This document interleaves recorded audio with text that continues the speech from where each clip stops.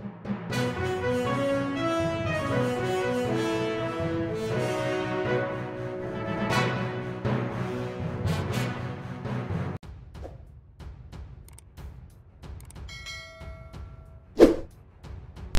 everyone, welcome back to my channel. I hope you always stay healthy, and thanks for watching this channel.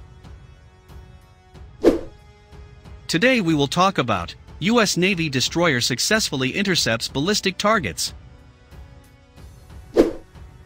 The U.S. Naval Forces Europe-Africa has announced on Tuesday that as part of the ongoing at-sea demo/Formidable Shield 2021 exercise, the Navy Arleigh-Burke class guided missile destroyer USS Paul Ignatius, DDG-117, fired two Standard Missile 3, SM-3, interceptors to engage ballistic missile targets launched from the Hebrides Range, May 26 and May 30, 2021. Today marks the dawn of a new day for maritime ballistic missile defense, and the seamless integration of combatant capability provided by the International Naval Forces of Naval Striking and Support Forces NATO, STRIKFORNATO, said Commander Task Group, Integrated Air and Missile Defense, Captain Jonathan Lips. In a groundbreaking cooperative engagement, the Royal Netherlands Navy's HNLMS de Zeven Prevention, F802, employed its Advanced Combat System Suite to provide an early warning ballistic track to the Maritime Task Group. Upon receipt of this track information, Paul Ignatius was able to calculate a firing solution to launch an SM-3 Block IA and negate the threat. This highly technical level of interoperability is key to missile defense, a demonstration of the capability to fully integrate allies into what was previously a capability singularly shouldered by the United States. We had the opportunity to demonstrate the combined capabilities and interoperability of NATO, said Commodore Leonard Cannon, commanding officer of Paul Ignatius. We did our job well in demonstrating what we are capable of. The ability to launch, track and intercept missiles is key to improved defensive capability, capacity, and ultimately deterrence against an ever-advancing missile threat. Ballistic missile launches are not only complex to track, but require precision engineering to consummate engagements.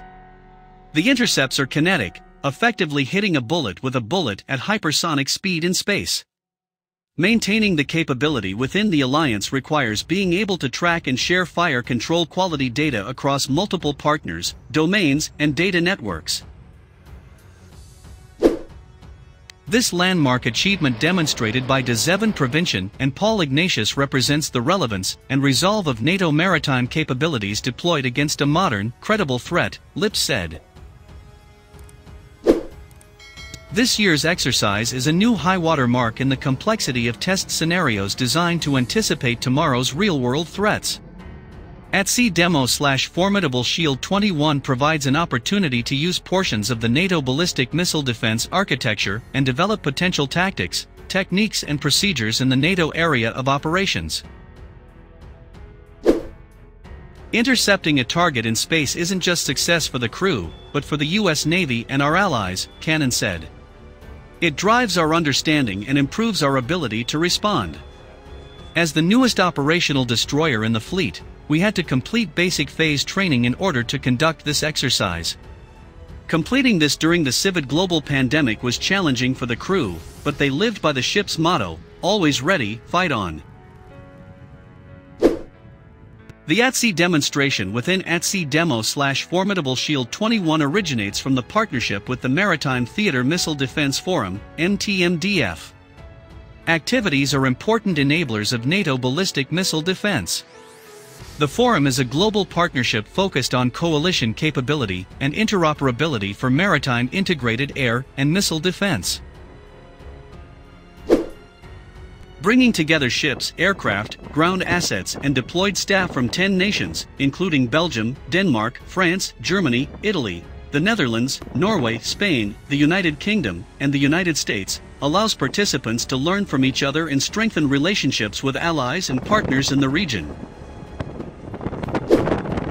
MTMDF worked closely with Strict NATO in developing a plan for data collection and analysis which supported the operational forces' technical capability development. From the ocean depths to low Earth orbit, strict NATO defends the alliance across all domains and against all those who might threaten its integrity and conviction, Lips said. Naval Striking and Support Forces NATO, based in Oeiras, Portugal, is a rapidly deployable, maritime headquarters that provides scalable command and control across the full spectrum of warfare areas.